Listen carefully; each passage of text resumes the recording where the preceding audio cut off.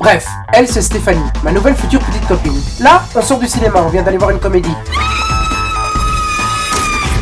Elle me demande... Alors t'as aimé? Je lui réponds... Mais non, j'ai pas aimé, c'est pas un film de gonzesse, c'est un film de mec, on a même pas pu se rouler de pelle. Non, en fait je lui dis... Un peu violent, non? Violent? Bref, là j'ai l'air d'une merde. Ensuite, on descend dans le parking.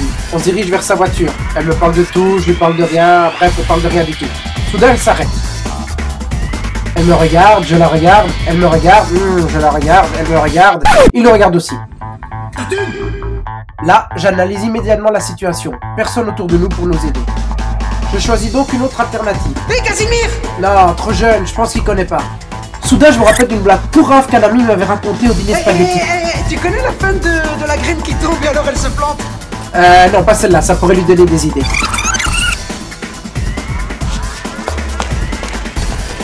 Non, ça c'est pas classe. Je me mets alors à penser à tous ces petits films qui ont bercé mon enfance.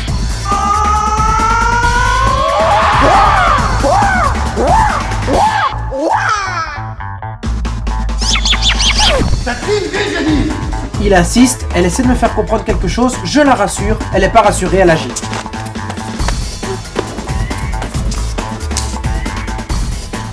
Là je me dis qu'elle a dû voir les mêmes films que moi étant jeune.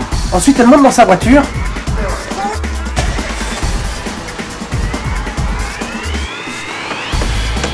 Et moi apparemment non.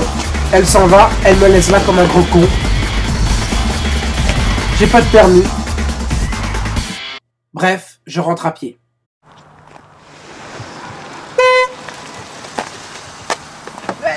Allez tiens, t'en auras sûrement besoin.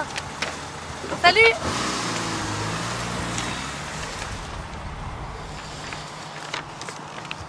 Bref, je devrais me mettre au Krav Maga.